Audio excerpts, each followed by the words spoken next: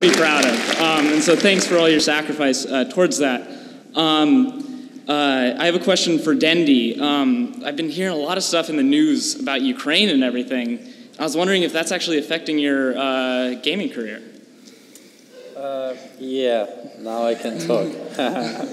Well, it's actually serious stuff. When I was leaving home, I opened the door, and there were some guys with guns. No joke. I was like, okay, jump down the car, taxi, drive to airport. When we sit to plane start going up, and then some guy with bazooka.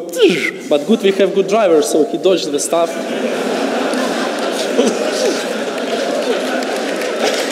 True story. So, in the end, we actually made it. Yeah, but, okay, I'm joking. Nothing actually.